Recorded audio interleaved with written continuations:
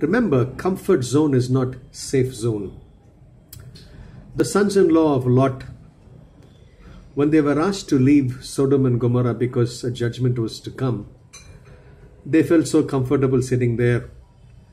And whatever Lot said was unbelievable. They said, let us alone, we stay here. We are happy to be here.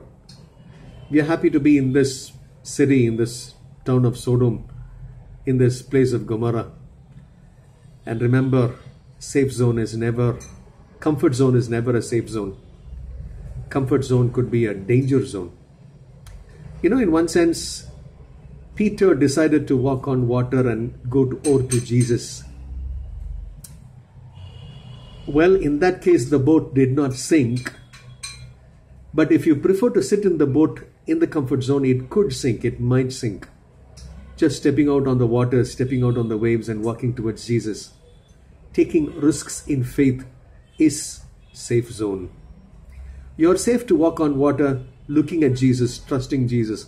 Put your hands in the hand of the one who was pierced for us on the cross.